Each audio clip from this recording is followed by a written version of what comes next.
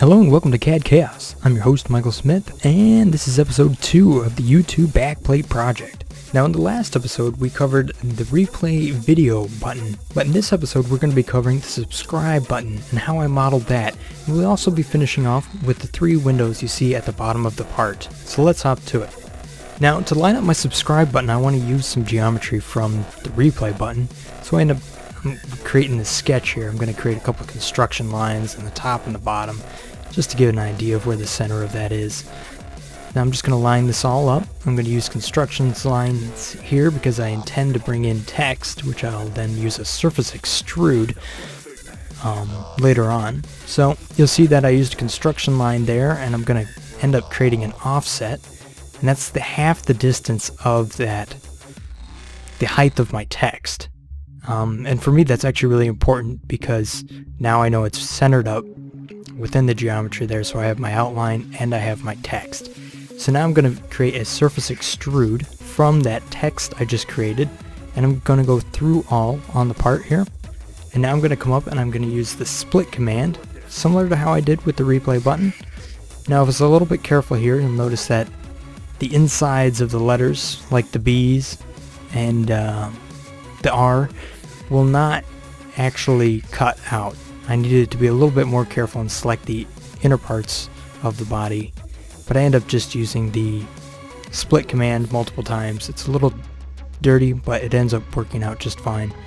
Now with this I end up finding that it's a lot easier just to select off that little fly out there rather than trying to click on the surface, because it's hidden within the solid body. So now what I wanted to do is I wanted to do a sweep cut. Now for this I wanted to create a sketch on this top of my subscribe button here, and I want it to be an oval. So I'm going to end up using the slot command here, and my thought is that I can take the profile and revolve it around that slot. So I just lay out the dimensions here. I'm going to enter a construction plane, or a bit of a reference geometry to the end of that slot there, right where the arc begins. So now I'm going to lay out the profile. I was looking here. I'm not too terribly careful because I just wanted to see if it would work, and I'd clean up the geometry later if it actually did work. But as it turns out, this process doesn't work because that center bit there just doesn't work. It creates zero geometry, and it just gives me rebuild errors. So I end up finding that, well, this is going to be a little bit longer of a process. So what I have to do is I'm just going to revolve that profile around 180 degrees. And you'll notice that it has a little bit of point there, so I end up taking this arc and making it tangent to a line parallel to the surface. And so when the arc is created, it'll line up and be a consistent arc rather than have a point to it. Now my thought here is I can mirror this feature and then just select the bodies that I wanted it to affect. But that's a little bit too fancy, and that didn't work out either, so I end up just moving this construction geometry to the other end, converting over the sketch profile here and revolving it 180 degrees. So I just did the same thing on the other side.